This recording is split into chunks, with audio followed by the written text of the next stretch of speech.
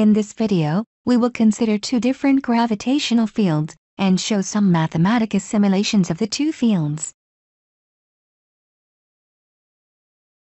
The first field is the constant gravitational field.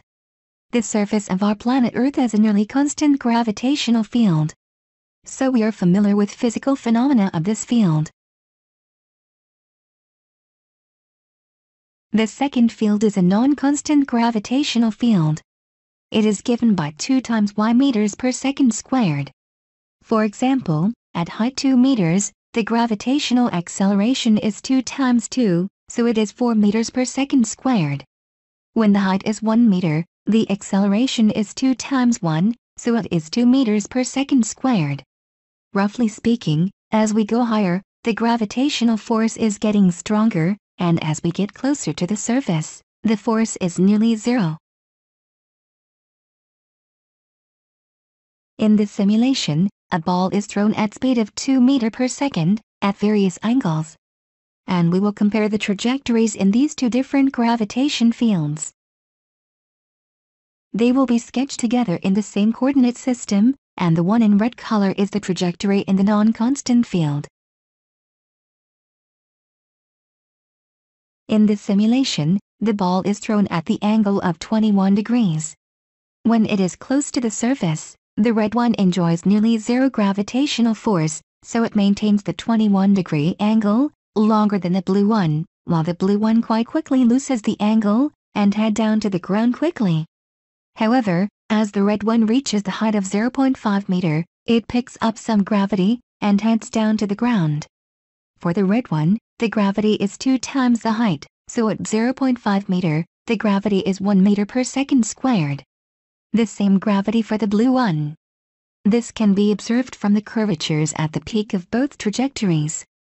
For example, if we sample portions of 0.5 meter long, at the peaks of both trajectories, they seem to be similar to each other. The curvature of the trajectory of a freely falling object is generated by the gravitational field, and the relationship between the curvature and the gravity became the central idea of Einstein's general relativity, which is the best theory we have for explanation of the gravity in our universe. In modern physics, this kind of sophisticated geometric analysis is considered essential in understanding physical phenomena. In this simulation, the ball is thrown at the angle of 50 degrees. At the beginning, the red one always wins, as it enjoys low gravity. However, as it reaches the height of 1 meter, the gravity becomes 2 meters per second squared, which is 2 times the gravity of the blue one. Samples of 0.5 meter long at the peaks of two curves reveals the difference between the curvatures of the trajectories at the peak. Also, if we look at the right and tails of these two curves, the difference between the curvatures at the peak is amplified quite well.